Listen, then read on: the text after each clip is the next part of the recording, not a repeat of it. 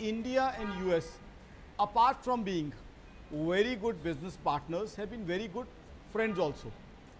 Politically also, equation between India and US has been very good. And again, US is a huge trading partner, business partner for India. See, I think India and US both need to sit on a negotiating table and it should be sorted out.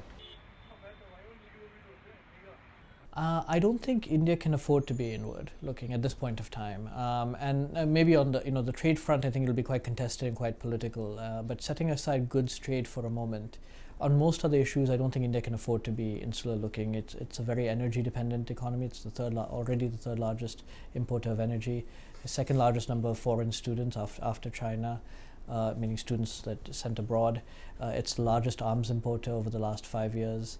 If you look on almost every issue from defense and energy to education to investment, India is increasingly dependent on the rest of the world.